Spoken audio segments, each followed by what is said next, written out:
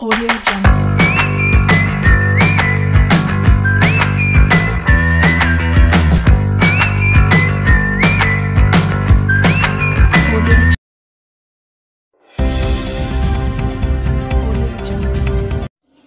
Assalamualaikum warahmatullahi wabarakatuh. Good morning, ladies and gentlemen. With me, Aprilian Indra Pangestu in our great show, Mata Indra.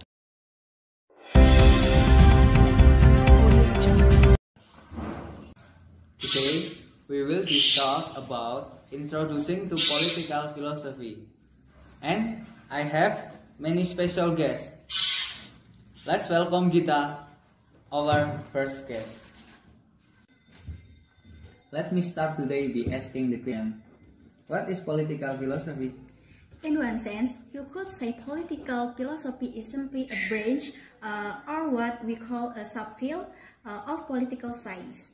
It exists alongside of other areas of political inquiry like American government, comparative politics, and international relations. Yet, in another sense, political philosophy is something much different than simply a subfield.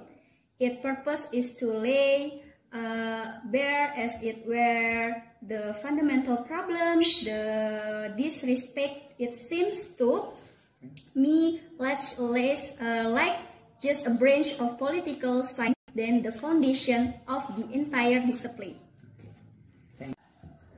That is the opinion of Gita. Now, with the next guest, please welcome Nisa. Nisa, how are you? I'm fine. What about you? Yes, I'm fine, thank you. Nisa, what's your opinion about political philosophy? I think the study of political philosophy often begins at discourse with the study of the great books or some of the great books of our political philosophy is the oldest of the social sciences, and it can boast a wealth of heavy hitters from Plato and Aristotle to Machiavelli, Hobbes, Hegel, Tocqueville, Nietzsche, and so on. You might say that the best way to learn what political philosophy is simply to study and read the works of those who have shaped the field. Yes. But to do that is, I recognize, not without the dangers, often severe dangers of its own. We find ourselves easily imitated by a list of famous names and end up not thinking for ourselves. Furthermore, doesn't the study of old books, often very old book, risk overlooking the issues facing us today? What can Aristotle or Hobbes tell us about the world of globalization, of terrorists, of ethnic conflict, and the like? Doesn't political science make any progress? After all, economics no longer read Adam Smith. I hesitate to.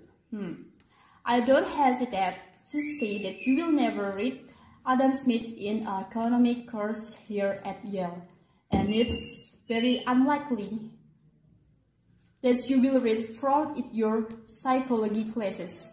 So why then does political science apparently uniquely among the social sciences continue to study Aristotle, Locke, and other old books? From Gita and Nisha's opinion, we can conclude these are all the questions, and I raise them now myself because they are questions I want to be thinking about as you do your reading and work through this course. One reason I want to suggest that we continue to read this book is not because political science makes no progress, or that we are somehow uniquely fixated and unassisted past, because this work provides us with the most basic questions that continue to guide our fight. Now, with us, Vina, with a new question. Listen the opinion with Vina. What is a regime? The regime is defined in the first infancy by people are governed and how public office are distributed by election, by birth, by lot, by outstanding personal quality and achievement, and what constitutes people's right and responsibility. Yeah. The regime again refers above all to a form of government. The political word does itself as simple and infinity variety of different shapes. It is structured and ordered into a few basic regime types. Okay, thank you. Okay, we have arrived for the last question from the last guest, Ara. How are you, Ara? I'm fine. How are you? Yes, I'm fine, thank you. Ara, what is regime? Regime is always something particular. It stands in a relation of opposition the others regime types.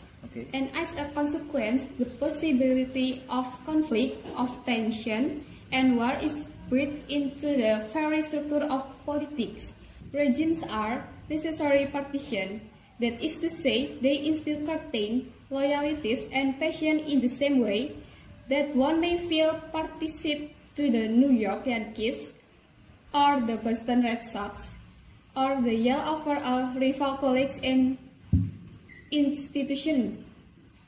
These passionate attachments are not merely something that take place, you may say, between different regimes, but even with them, as different parties and groups with loyalties and attachment content for power, for honor, and for interest. The conclusion of our discuss. All of this, in a way, is another way of saying, or at least implying, that political philosophy is an immensely practical discipline, a practical field. It's okay, purpose is not simply contemplation. Its purpose is not reflection alone. It is a face giving.